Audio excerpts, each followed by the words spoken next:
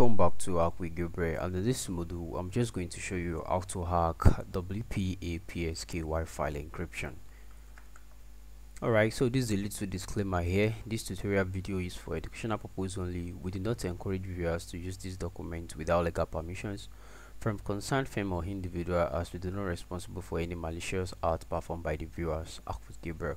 So this is a little disclaimer from me. Alright, so what is a WPA specifically? So WPA stands for Wi-Fi Protected Access. It's a security standard for computing devices equipped with wireless internet connections. WPA was developed by the Wi-Fi Alliance to provide more sophisticated data encryption and better user authentication than wired equivalent privacy. So the original Wi-Fi security standard. Alright, so this is just a brief let me say a definition of what WPA is basically more secure than the web, which is the last tutorial that I did. And for you to read more, probably you want to dig really deeper into what WPA is. All you just did is just follow the link, and then it provides a lot of enough of information for you to get started and understand what WPA is specifically. Okay, so what are the system requirements? You need a Linux environment, wireless adapter that supports monitor mode and packet injection.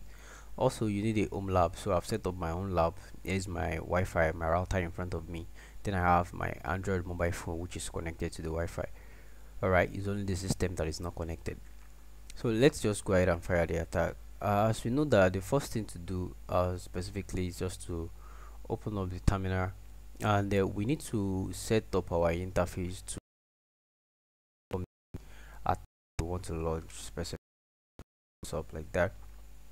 Okay, like this should be nice. Let me just switch to the root user.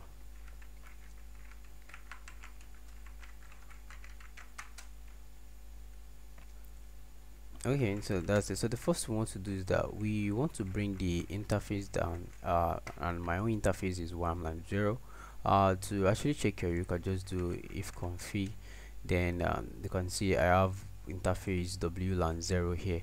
So let's just go ahead and put this interface there. So if config WLAN 0 down, so the interface is down. Then we basically want to change the MAC address. So MAC changer tag A, the WLAN 0. So we've changed the MAC address now.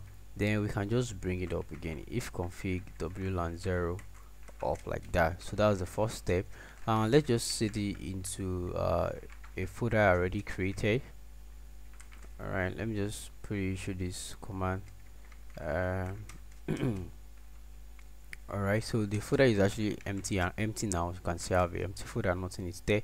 And the first thing we want to do is that we want to listen through our environment and listen for Wi-Fi, or the list of Wi-Fi that are on, and see devices that are connected to it.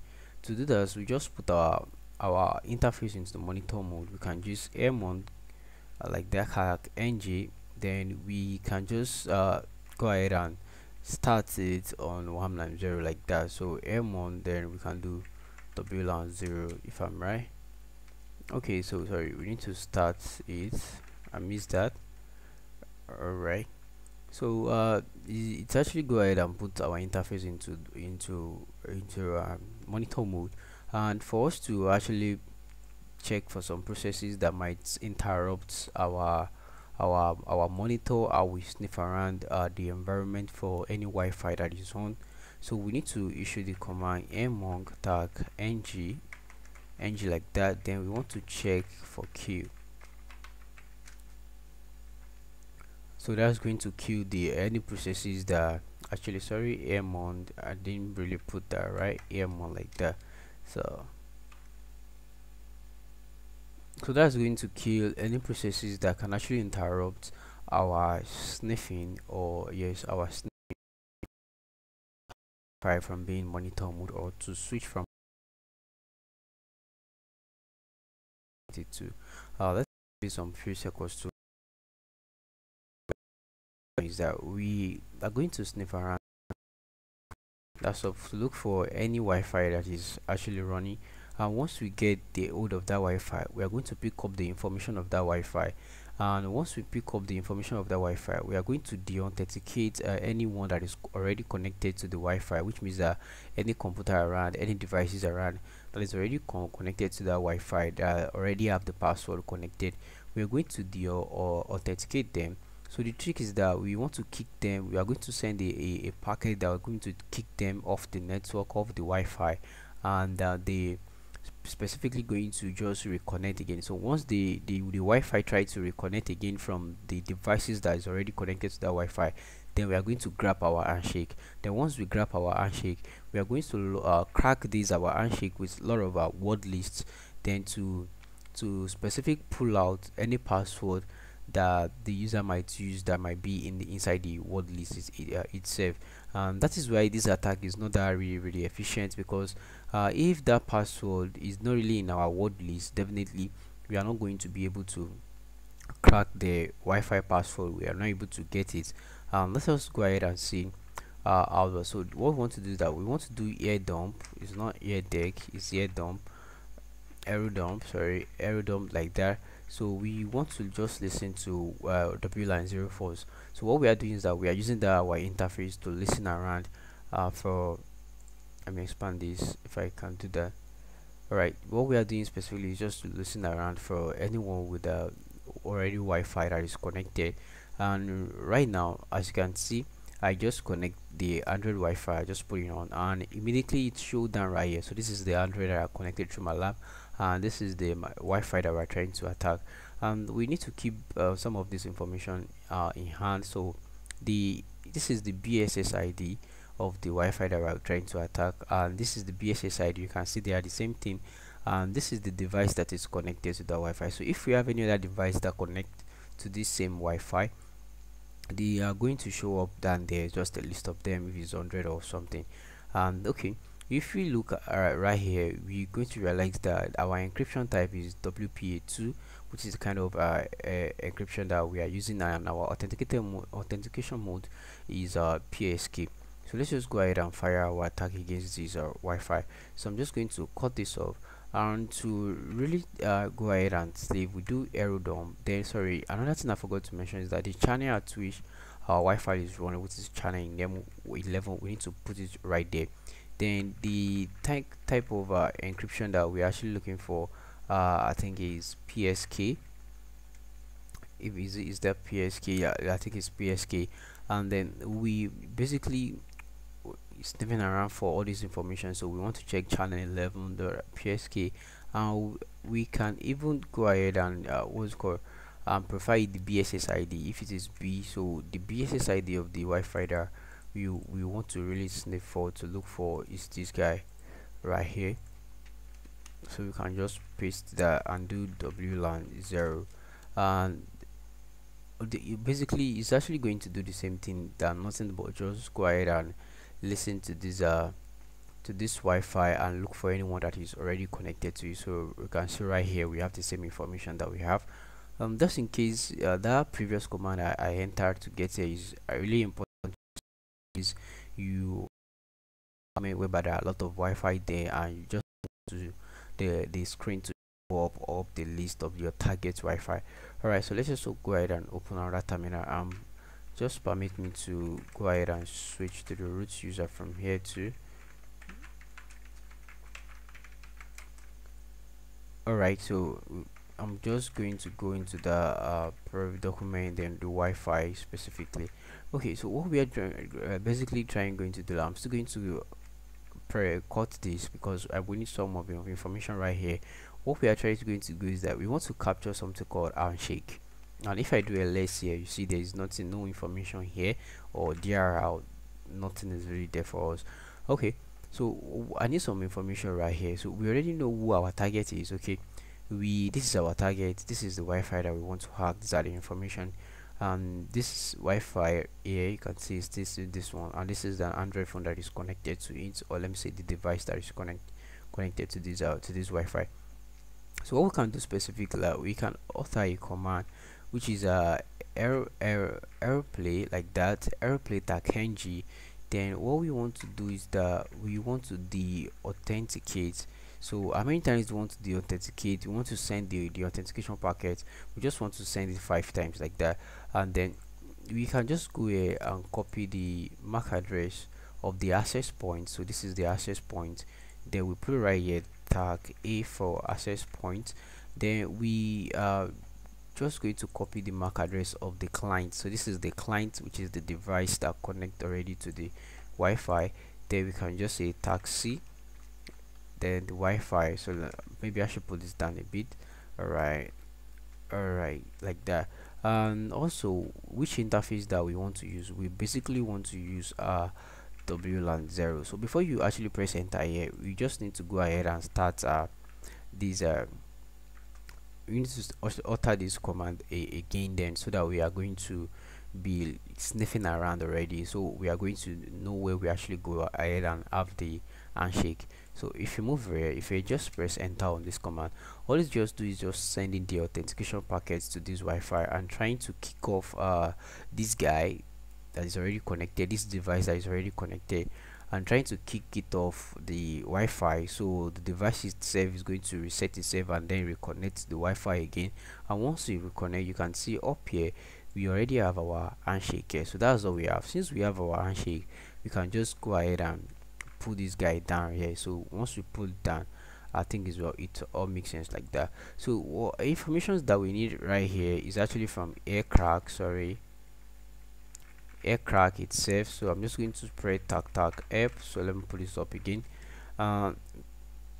If you look at this app, there are a lot of information. You can see we have the W for the part of the word list, which we are going to specify, and also we have the E, which were the target ESS ID. We have the tag B for the access points, which is some information that we need to really provide for us to crack this Wi-Fi. So let's just go ahead and use aircrack tag change like that. And the first thing that I want us to enter is tag B. So if you actually go up right here, you can see tag B is BSS ID of the access point. So this is the BSS ID of the access point. So this is it. We just copy it and pull it up right here. We paste it's right there. Then we need the parts of our word list. So that's tag W. Then tag W for word list. Then I have one word list and OPT word list. I think I have that. I have SecLists. So SecLists is actually one of a very good word lists. Let me just put this down a bit. Sorry. All right, passwords. Then if we go, I want to actually choose common credentials. So that's actually my own word list. Then we need to provide the interface. So if you go back to the app command, you can see it say aircrack options, our options, and our file. Our file is input file, our options, and our input file. So so I think there is one information that we are missing, because if we come down right here, do ls. Oh wow, so I really got this wrong. I think what I did specifically when I was looking for the handshake is that when I issue this command, I did specify tag right, which means it's going to save the handshake into our local computer. I forgot that. So what I can just call is called smile. So which means that anything I'm actually trying to capture from here is going to save it inside the smile file. So what I can do from here is just to cancel what I was doing before and go up and issue this command again. So we want to send the authentication packet again. So once we send the authentication packet again, we just wait for our handshake to come up. So we already have our handshake. Then you can just go ahead and put it up there. If you do this, you can see we have smile.cap, smile.svz in here, sorry, in all kind of formats right here. So I don't know what I was thinking, why do I have to do that? So let's just go ahead and crack this. So we can say aircrack. So our file that we actually want to crack, let's just set our BSS ID, and also we want to set our word list, which is our splash opt word list, I guess. Then SecLists, then password, common credentials. So we just have 1 million common credentials. As you can see, I have one common password or twin. I was thinking which one is actually 1 million. The most common used password is 10 million password list. Then let's just use 100k. Let's use 10k most common password. So 10k the most common password. Then we want to push my.cap right here, so our capture file. So this is just going to go ahead and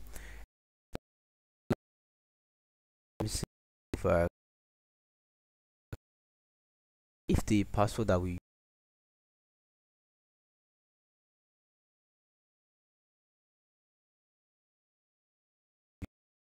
so you see this that is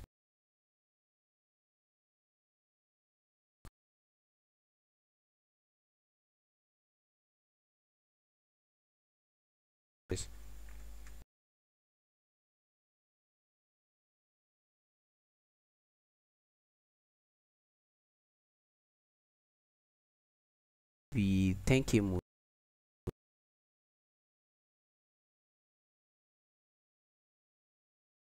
100k most common.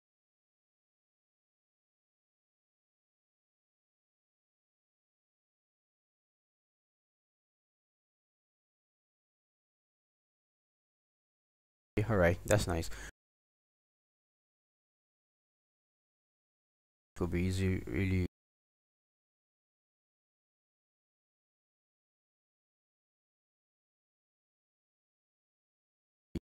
1 2 3. So do I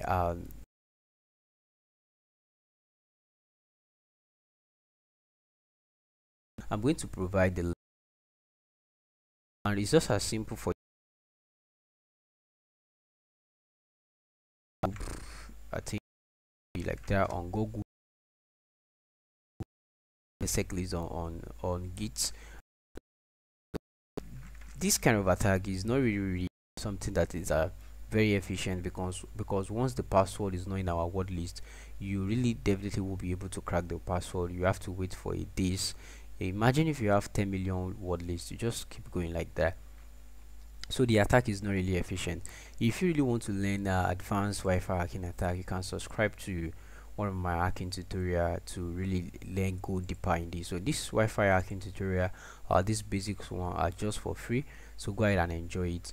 Okay, all right. So without wasting much of our time, let's just quickly move back to our slide. All right, so how to protect yourself from this attack? You do not use web encryptions and WPSK. Okay, you do not use web encryption. You can use WPA encryption. You just make sure that you use a longer password, and you make sure that you change your password recently, and you basically do not use a very simple password. You make sure you use a password that is really much more complicated and contain a lot of special characters like hashtags, string tags, curly braces, square braces, and so on like that. So now, we officially run to the end of the tutorial. So the next tutorial online is actually how to create malware with, I made a mistake with that, I didn't say that, with MSF console. So thank you for your time. All right, see you in the next tutorial.